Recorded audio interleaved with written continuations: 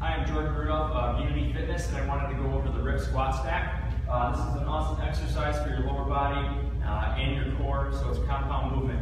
What we're going to do is grab a TRX rip trainer. As of this moment, I just have a medium band as the resistance of the rip trainer. You shouldn't really need any more than this for this exercise. It's a very honest, very delicate exercise that really tests your core strength and squat balance.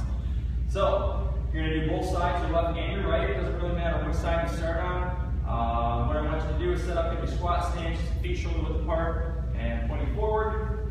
Inside hand is going to go to a supinated grip, kind of in the middle part of the upper part of the TRX trainer, and you're going to grab at the end with a pronated grip on your outside hand. What you're going to do then is push with your inside, pull with your outside, get that set on your hip. You're going to stay forward, stay focused, stay balanced.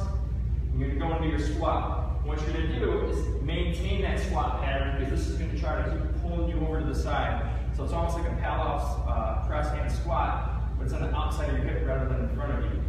So it's a little bit different feel. You then switch over to the other side, switch your hands around as well. So again, my inside hand is on a supinated grip, outside hand is pronated, push and pull. Get right back into that exercise, dropping that butt straight down, not favoring any side, resisting it with my core. You can go through 10 to 12 reps on each side there, do 2 or 3 sets towards the end of your workout to really challenge the lower body and the core itself. This week it's part of our Unity Sweat C workouts, which are on Friday and Saturday, and you can come in and try these out. Otherwise, add that or make sure you don't go too heavy with the bands on the TRX rip trainer.